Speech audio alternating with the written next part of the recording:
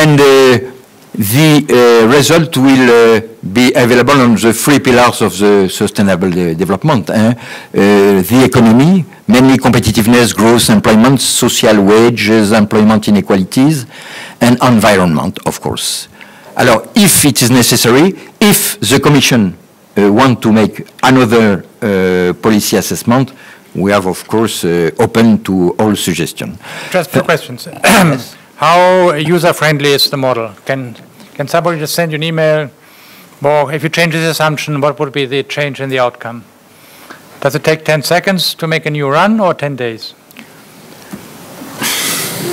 10 seconds.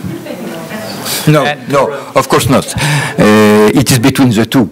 Yeah, but I want to have a qualitative indication for people to know that if they change something, can that easily be checked, or? It depends on the change, my response. But you know, the model has in the state of art about 250,000 equations.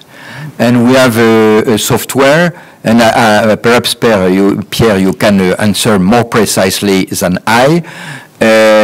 If we implement a simulation, it is about 30 minutes, about 1 hour. Yes, for small shop, yes. Yes. I point back and go format my own price. It's quite fast. Yes. An hour, you say? Yes, an hour, yes. This gives us, so you cannot more than do 8 a day, right? So to speak. No. It's not that you can deliver hundreds, but you have to be really very careful in the assumptions that you put in the scenario, how you, yes. Also, what matrix of assumptions you are allowing. Yes, but there is another problem, if I can say. It makes an hour for make a new simulation. If the result of the simulation are not presentable, are not, we have to think. We have to think a lot. You know, whenever modeling does not give right result, a result in tune with your intuition, for instance, then you have to think about the error of modeling. Very oftenly, the model is wrong. But sometimes he is right.